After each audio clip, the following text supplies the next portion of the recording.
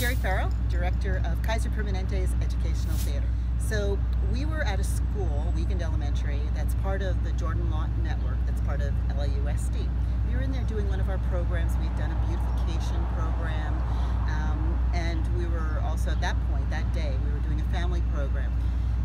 So I'm there with a number of other folks, and somebody comes running out of the family program, says, "Who's in charge of it? Who's in charge?" Says, "I'm Louise Heckmuller, and I want to know how I can get everything you did at this school at all of my schools." He says, "I have about 16 to 18 schools in this area, and the area is South LA." So he says, "I know that the importance of what Kaiser Permanente is doing in this school, I need for all my schools."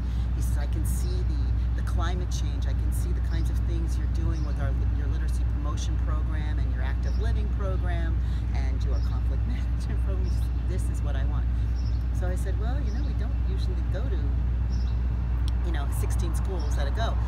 So we sat down, we talked a little bit. We talked also with our Watts counseling and learning partners, like, how can we support this effort? We knew it was a really key community that we wanted to touch, and we could see that that we had a great partner with our LAUSD, Mr. Heckmuller. So I think all around it's just been a really great experience in terms of partnership building, in terms of us doing our work as part of Kaiser Permanente's community health and community